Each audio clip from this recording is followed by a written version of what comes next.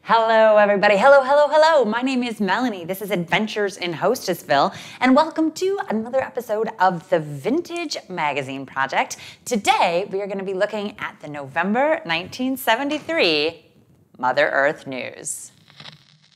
Ba-da-bum, ba-dum-bum, bum, ba-da-da-da-dum, ba-da-da-da-da-da-da-da-da-da-da-da-da. So Mother Earth News is a magazine that is still around, but in 1973 it was really pretty new. And it is, as they say, a publication edited by and for today's turned-on people of all ages. Heavy emphasis is placed on alternative lifestyles, ecology, working with nature, and doing more with less. In other words, this is a magazine for hippies.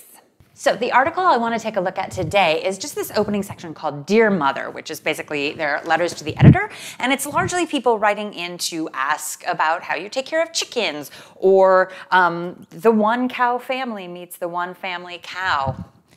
There's a real sort of back to the land movement happening at this people, and people are moving out to homestead. People are having communes in the country to go back to the land where they don't really know what they're doing. So this magazine is the internet, basically. Carol from Rural Route 1 in Troopsburg, New York says, I've got a terrific recipe for health food candy. It's called Tahini candy and requires no cooking. I copied this recipe from a Zen cookbook about 3 years ago. If anyone can give me the title and author, I'd really like to hear from you. So in 1973, when this magazine comes out, there is this commune called the One World Family Commun, and the way that they support themselves is through their vegetarian restaurants that they run. And in fact, one of their schools of experience that they have for their kids is the Raw Candy Factory. And this commune is like just a really basic standard, what you think of commune, except they also believe in UFOs.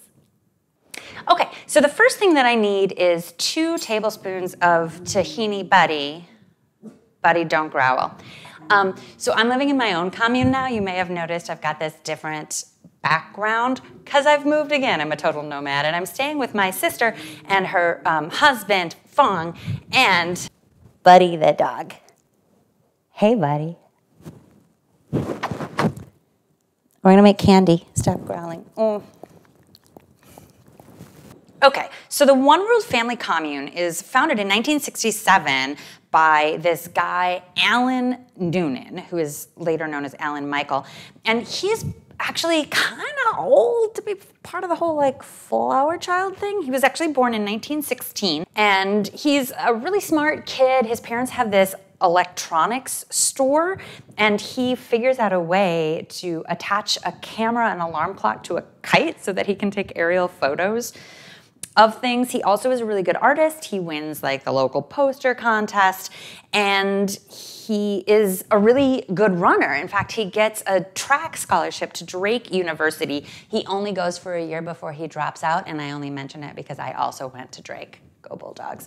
But he becomes a sign painter. He decides that's what he's gonna do. And then in the 40s, he is drafted into World War II. He is a big pacifist. That part does play into the flower child thing. And he registers in World War II as a conscientious objector. Oh, I'm making a terrible mess. Anyway, he gets stationed in Africa painting camouflage onto tanks. That's what he does. And when he gets out of the army, he moves to California. He gets married, he has some kids. And then in 1947, he's painting this sign when all of a sudden, he is enveloped in this ultraviolet light connected by golden threads, and he is taken up into a UFO.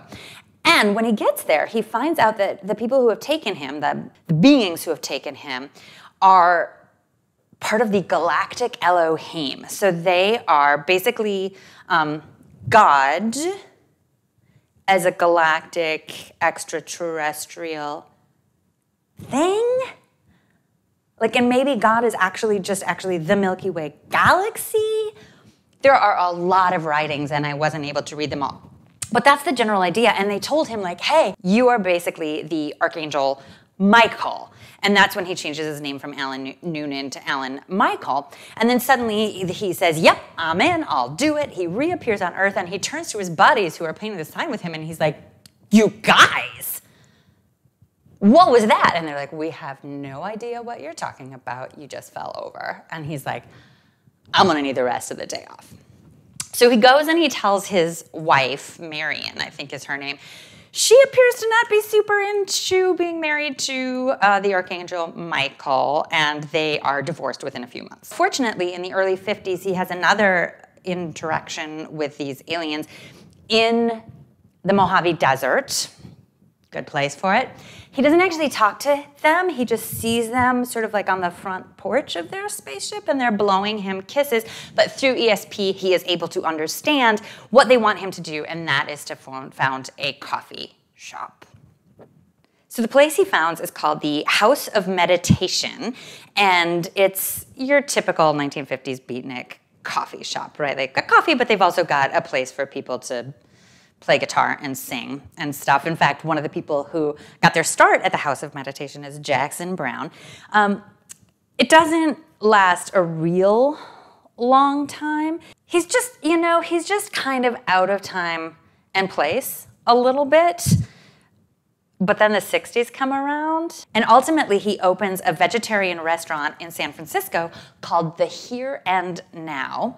And it is the workers, largely, and some visitors to this restaurant that become the beginnings of his commune, the One World Family.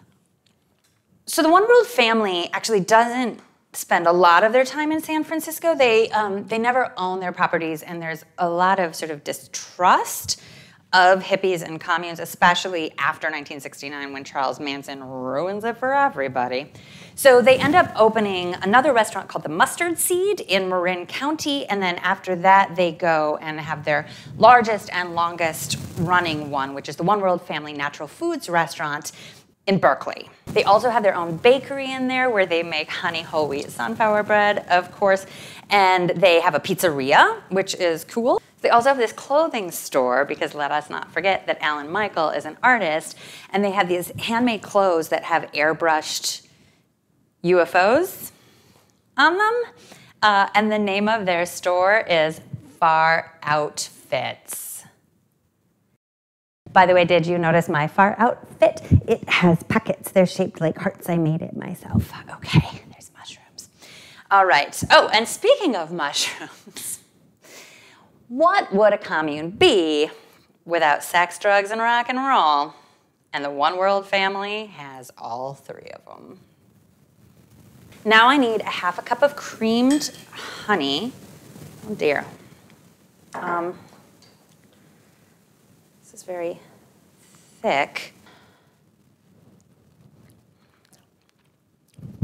The nature's potions are marijuana, magic mushrooms, peyote, and LSD, which does not exist in nature, but you know, don't want to nitpick. So they have this band called Quasar with a Z. I listened to it on YouTube. It's not the Beatles. But where it really gets good is when Allen Michael does his spoken word pieces, because it's just like him reading some of his channelings from the extraterrestrials, but then somebody's like, well, I got an auto harp, and somebody else is like, I just discovered this thing called reverb, and Allen Michael is like, yes! So the sex part. This one apparently was actually kind of tough for some of the members, even because originally, sex wasn't really part of this commune, but one day Allen Michael is like, okay, this is what we're gonna do now. And he called it natural selection, and it was this sort of like tantric sex kind of thing. I mean, they said, you know, they'd go in and it had, you know, soft lighting and candles and music, so like they're trying to get in the mood or whatever. But the women would sit in a circle naked, and then the men would sit opposite them, and then in a like very bizarre, like sexy musical chairs kind of way, they would sort of stroke and caress the person across from them until the song was over, and then the women would get up and like move over. After they'd made a full circle, then they can move on to more intimate things than just caressing And again, like the idea is not for it to be sexy where everybody's getting off all the time. It's about, they say it was about exchanging hormones and energies and improving telepathic connection or something like that. So, okay. This seems very dry. I don't know. I'm about to put more dry stuff in it because it's time for the hippiest of all ingredients, carob powder. I went to the co-op to buy this and I couldn't find it because it's not an ingredient I use a lot. But I was surprised that they didn't have it in bulk because it seems like the Venn diagram of people who want to buy things in bulk and people who want to buy carob powder, that Venn diagram is just a circle, right?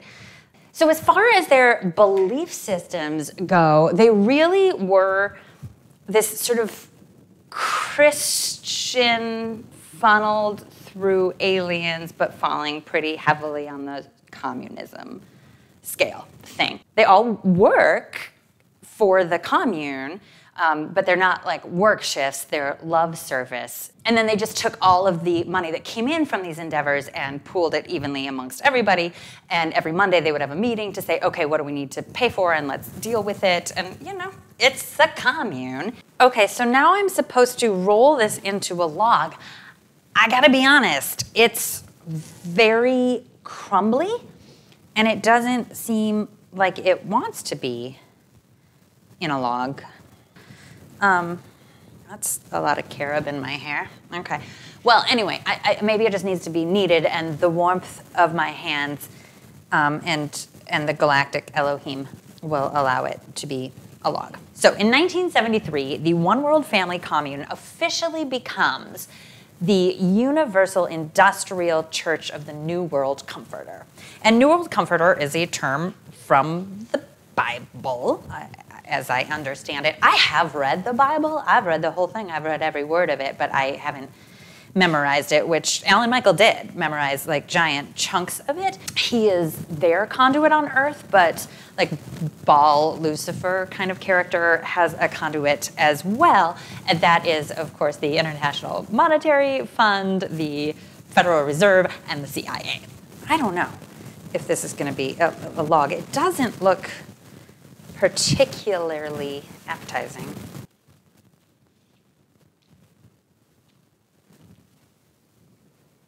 So the way that the church is going to get their message out to the world is that they now have decided we're going to focus less on our vegetarian restaurant and more on our publishing company. They formed this publication house called Starmast Publications.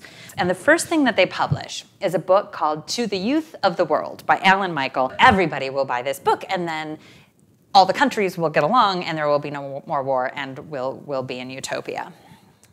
That's not what happened. You may have noticed we don't live in utopia, unfortunately. But the next book that they put out really was actually pretty successful because they put out a cookbook called Cosmic Cookery, but that's not what they wanted to focus on. They wanted to focus on his teachings. And so he decided the next best way to get his message out to the masses was to run for president of the United States. So in 1980, well past the height of the popularity of communes in the first place, Allen Michael decides he's going to run for president, and he forms a political party called the Utopian Synthesis Party. And his platform is basically get rid of money. We're also going to forgive all debt in the first place. And then he's got this thing called the 30-30 plan. And what the 30-30 plan is that for 30 days, half of the country will work. And then at the end of that 30 days, they will take the next 30 days off and rest while the other half of the country works. I've heard worse platforms from a lot of politicians. Unfortunately, the general public didn't either get that message or just didn't agree with it and overwhelmingly decided to vote for Ronald Reagan instead, who is the opposite of getting rid of money. This just fell off. I don't understand how this is supposed to stick together. Carol! Ugh. So ultimately, they leave Berkeley. They get rid of the restaurant. The houses they were living in were actually two old frat houses at the University of California, Berkeley, because the late 60s, early 70s was not like a great era for Greek life. That's not really what college kids at UCal Berkeley were doing. So the college was renting out a lot of these empty Greek houses, which was perfect for a commune because you've got all these different little bedrooms, but then you've got this sort of like cafeteria-style kitchen. Well, the college ultimately sold those houses, and the commune moved to a mansion in Stockton, but ultimately people just sort of left the commune. And in 2010, Allen Michael dies at the age of 93, at which point there are still 4 people living in the commune. Sound is astonishing because it sounds in space. Where does it come from and where does it go? Time and illusion. Sound not related to the time it seems to take.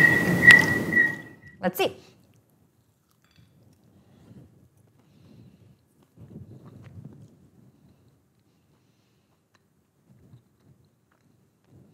Okay. So the thing that I feel needs to be taken into account is that I'm not really much of a candy eater. I don't have a very big sweet tooth. So this would probably not seem very sweet to a person who enjoys like a Snickers or something. To me, it seems very sweet. But God knows the honey was the only thing holding anything together, so. This is the exact candy embodiment of how I feel about the One World Family Commune and the Universal Industrial Church of the New World Comforter. A lot of it I really like. Some of it's just kind of too much for me personally, but I can see why other people would like it. And it's absolutely not hurting anybody. That's it for this episode. Listen, if there's any chance that you are watching this and you once belonged to the One World Family Commune, first off, if I got anything wrong, I'm really sorry. But also, I think you're awesome, and I would love to hear from you and hear anything that you have to say, because like, good for you guys, and don't I wish that we were all living in utopia. But we're not, so candy it is. We cannot share the world. We cannot share the world. Buddy doesn't really care how the candy turned out.